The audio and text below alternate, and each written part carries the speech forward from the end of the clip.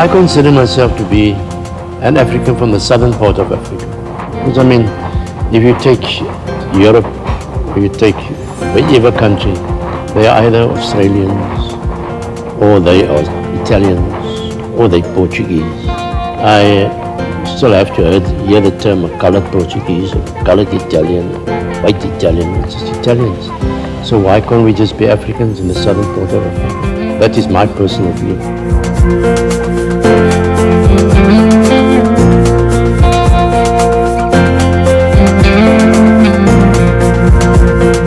Ons solide goue burger hierdie week op The Golden Years is die 74-jarige Joe Schaffers. As 'n inwoner van District 6, moes Joe die verskriklike gedwonge verskuiwings onder Suid-Afrika se groepsgebiede wet van 1966 aanskou. Vandag is hy passievol daaroor om die publiek in te lig oor die vernietigende effek van die verlede sowel as die genesingsproses wat nodig is om gemeenskapsgees te herbou. Joe is ook 'n menseregte aktivis en 'n musikant.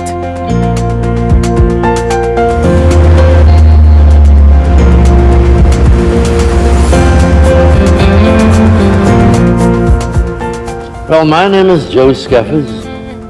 I am an educator at the District 6 Museum, born in District 6 of the soil itself, and having lived there and also out of the areas into areas that we were forced to go to. And for 34 years I worked amongst the community in all the depressed areas where the community was forced to go to. District 6, you know, and well, everybody virtually talks about the happy days in District 6. Some people say it's a fantasy, but I really lived it. And I know that we had great times in District 6. It's a caring, sharing community. Not to hide the fact that we had gangs and we had mayhem and there was areas of degradation. And like any big city in the world, no matter where they are, whether it be London, Paris, New York, San Francisco, Los Angeles, there are areas of degradation, and District 6 was no different. And for people, those areas was home. And this was the destruction of that was taken away from them. And no matter what people tell me, people where they live, they were quite happy.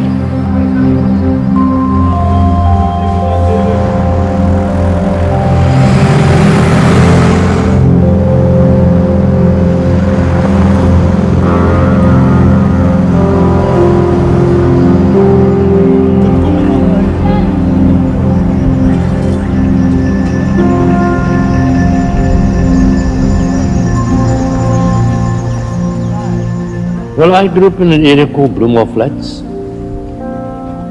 Bloemhof Flats, which is not very far away from the museum.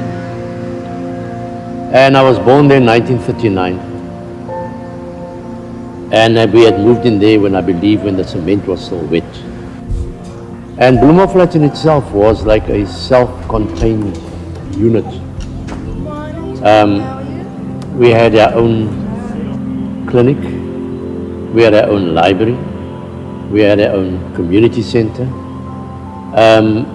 we had beautiful lawns, and it was a very, very nice space in which you grew up. It was sheltered. Growing up, everybody looked after each other's kids because each one's child became somebody else's. So as I always say that sparing the rod and spoiling the child, in this case it was using that rod and then making the child understand that what they are doing is the wrong thing. And in a sense, it worked for us. And it worked for me. I mean, I grew up a better person. It didn't destroy my psyche because it wasn't overdone. It was done when the moment you called for it and you listened to your parents. But the one thread that went through the whole of District 6, and I must say this without fear of contradiction, was the thread of respect for each other as people. And not because of your creed, your color, or your culture. And as a result, in my eyes, people learn to live together and coexist quite harmoniously. When the idea was mooted that District 6 was going to be turned into a white area, there was disbelief because, I mean, if you're looking at the amount of people that was living in District 6, And I suppose I was one of those skeptics who say, where are they going to put us all? I mean, it's ridiculous. Then reality started setting in.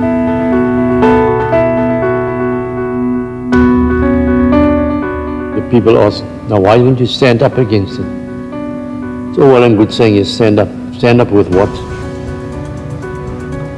They were armed, they had the arms police, they had army, they had the navy. And what did you have? You had a voice that you tried to make heard. And nobody was paying attention to that voice. You had people like our parents who were always brainwashed from a very early age already. And people became subservient. And in many cases, people tried to stand up, but of course, the minute you stood up to them, you were immediately branded communist. You could be locked up. And all these little things added to the fears of people. And I think this was one of the reasons why they were able to get people out of these respective areas so easily.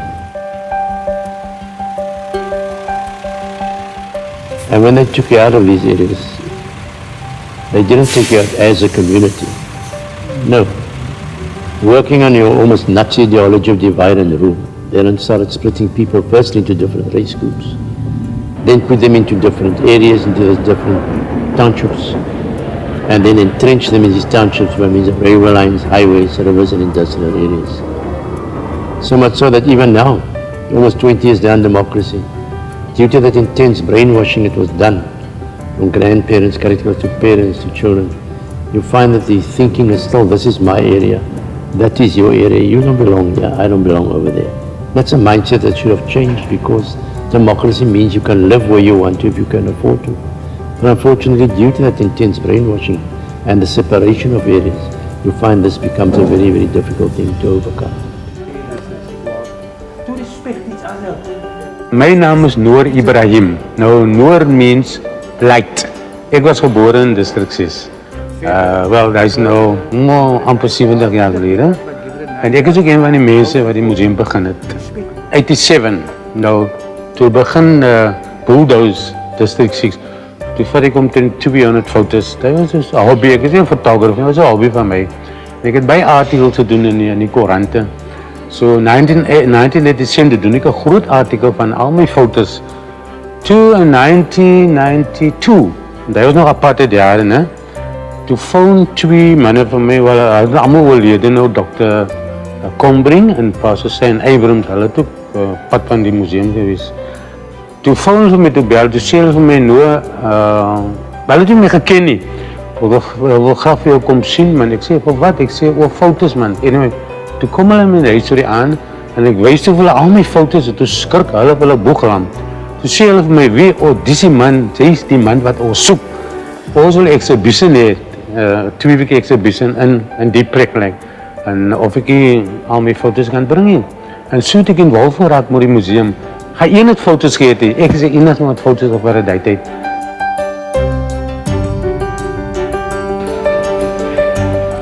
District 6 for me was always a passion, and I had a very good friend by the name of Vincent Colby. He was a musician and we always used to get together, and then he used to tell me, why don't you come down to the museum?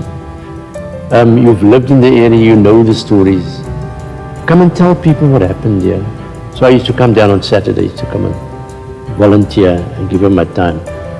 And when I retired from the city council, I then decided, well, I've got time on my hands now, and that's when I came to do still volunteering. And then Noah was going to Mecca, and he was going away for quite a time, and then they asked me, why don't you just become permanent here? Why don't you just work and stay here? And that's when I then started working permanently at the museum.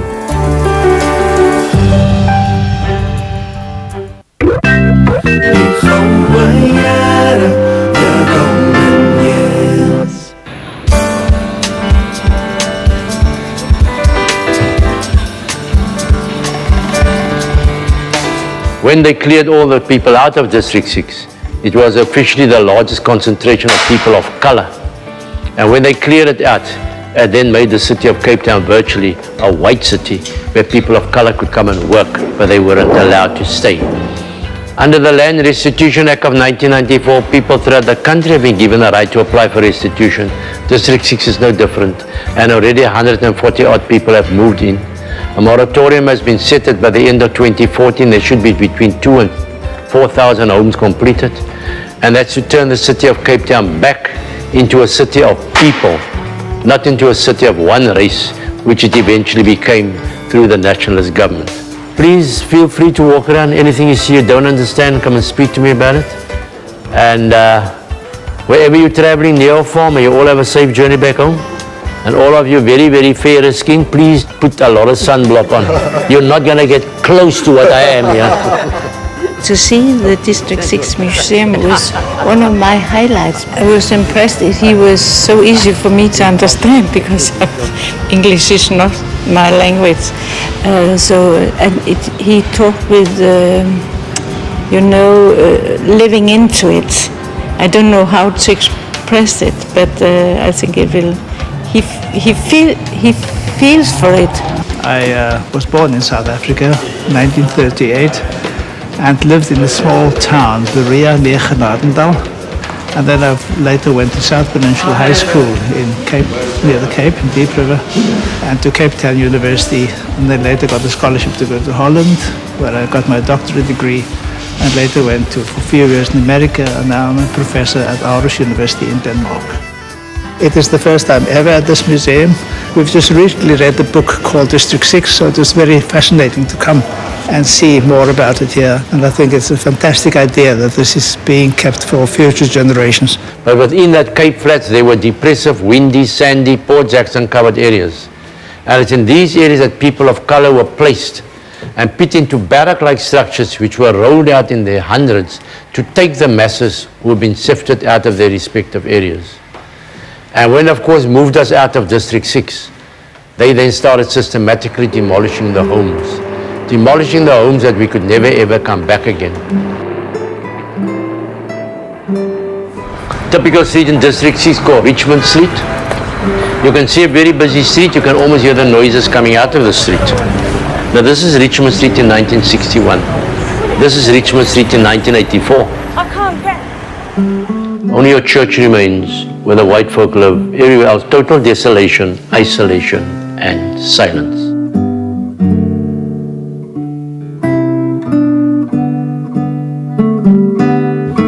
When the area was declared as a white area on the 11th of February 1966,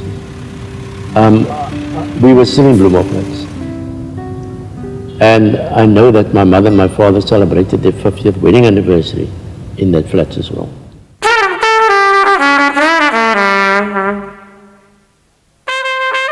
My father was a very quiet gentleman. He didn't have much to say. But my mother was the, what they call it, the sarang. Yes. She was the one that called the shots. And I mean, she's very good at what she did. She was very caring, had a heart of gold. And that went for my dad as well. And I think we developed the same qualities from them, because all of us were brought up in a Catholic home. So we went to schooling, church, and you were brought up in a very, very strong culture of religion. And I think that also where we grew up in that house, sport played a major part in our lives. My dad loved his cricket. So sport became an overriding factor. And sport, of course, nurtured some other things in you. It needs to nurture you how to take defeat as well as give, and to win matches as well as being able to lose matches. And that sort of also helped me tremendously through my life, that you can't always be winning. You've got to learn to lose. And losing only makes you stronger, to make you determined to win again. And that for me was important. Joe se kennis van Kaapstad en die se geskiedenis strek wyd. As 'n jong seun het hy saam met sy broers en susters die stad verken, teen die berg opgestap en langs die strand gekamp. Vandag, vir die eerste keer in sy lewe, klim Joe op die Kaapstadse besigtigingsbus om die stad van sy geboorte vanuit 'n ander oogpunt te ondervind.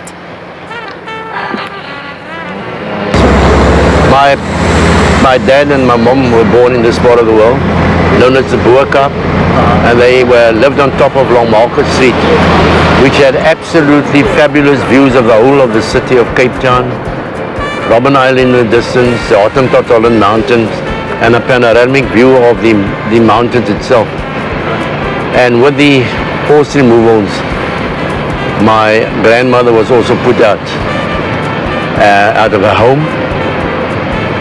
And inside the city hall there used to be some beautiful balls. Even the Queen Elizabeth's 21st birthday was held in this.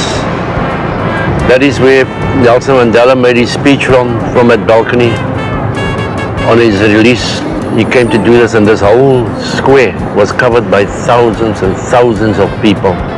Whereas Table Mountain itself, you had various spaces that you could go up. You had round the corner, you had Porcupine Buttress, you had Blinkwater Ravine. The front here, we had Africa Ravine, India Ravine. And we used to come down the front here after going around the top section, under the cable station. And it was amusing to us to see mountaineers with their ropes and all climbing up. We used to walk up here bare feet or with tackies on and do the climbing of Table Mountain as such. So this always has, and this space also has a lot of good memories for me. Behind me, of course, is the West Coast. And then right behind Signal Hill, you can see Robben Island sticking its head out there. And Atlantis was also created as part of the apartheid legacy, where people were promised that they'd be getting industries and will be created out there and they'll be having jobs, and this never materialized. And the people are sitting in abject poverty now out in that part of the world because of promises that were made by the then nationalist government. And it's become also a place with a lot of crime, unemployment. And it's so sad to think that some of those people were placed 45, 50 kilometers outside of the city of Cape Town and places where they lived, like Goodwood and of course various other areas that people were taken out of. Being on a bus and being a tourist in your own city is absolutely amazing, because I think a lot of people should be doing this. You know, one always walks around and you just focus on where you're going to, but you never have the opportunity of being able to look around. Ek hoes net, hy moet nog lang lewe. Ons al twee, dat ons nog jare saam kan wees, hy's my ina se wees. Ons moet nie nou dood gaan.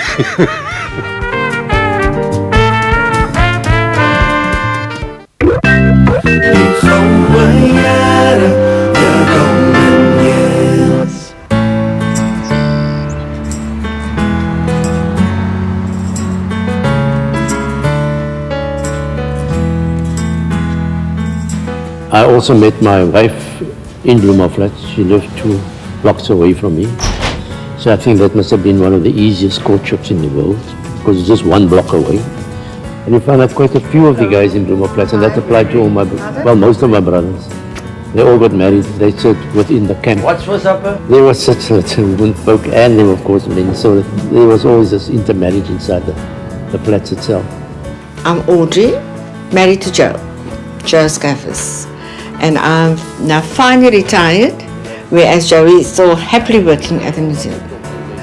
You know, I saw him playing badminton, and I also played a bit of badminton and table tennis. And I think we bonded very well, you know. Our relationship just blossomed that today I am his wife. And I'm not sorry for being the woman that he had chosen. You know, we both have a lot of things in common, both Joey and I. But he is an entertainer, whereas I'm just the opposite. Not that I'm a party pooper or anything like that, but I prefer to be at home. I've always been a home girl. Well, the thing is, I went on a bus trip to the red bus. Oh, really? Yeah. The open top. And I think that's a kind of trip that everybody must do at some stage or other. It is really, really great.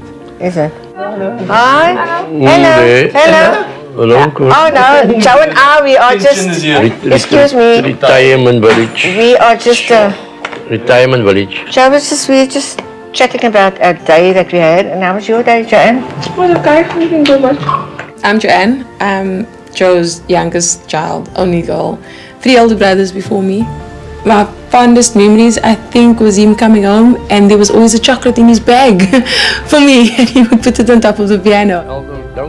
He just has to keep touching people the way he does. Sometimes I walk down the street and there's a lot of similarities in our traits, in our physical traits, and people will look at me and go, are you maybe Joe Schaffers, are you related? And I'd say, yes, it's my dad, with like this big, proud smile on my face, because I've never come across people who go, you know, who scowl or frown and go, are you Joe's daughter? It's always like this biggest, you know, biggest smile you could ever see on someone else's face.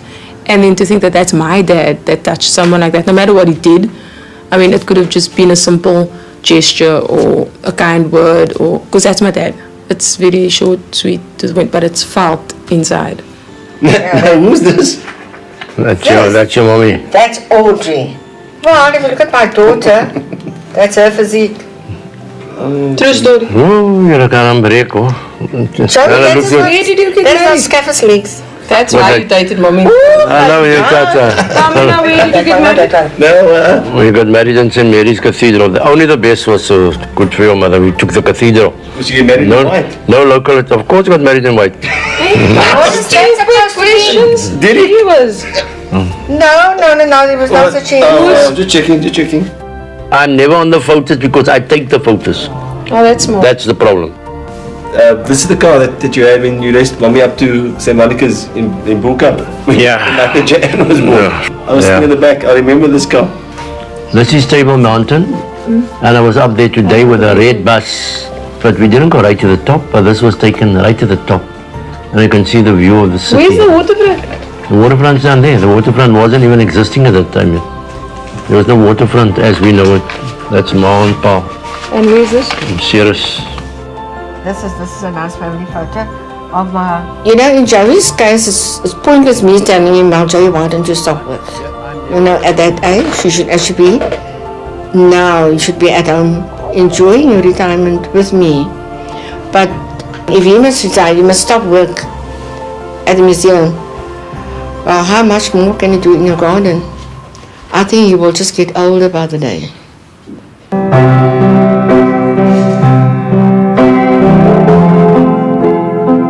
When I look at, you know, spaces like the castle, which is 300 years old, I don't see any reason why the District 6 Museum shouldn't be lasting this long.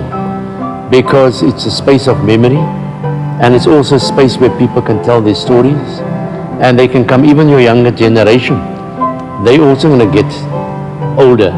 And if they've got stories that they heard from people like myself and others, they can then pass it on, because in your early years, there was nothing written down, it was word of mouth. Then maybe word of mouth is where we're going to end up again at the end of the day. And that for me is, this museum is always going to be a place of education, of culture, and of history.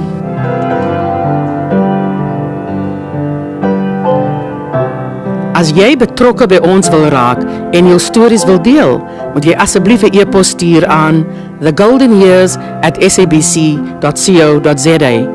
Jy kan ook kommentaar lewer op ons Facebookblad, The Golden Years op SABC2, of tweet @goldenyearssabc2.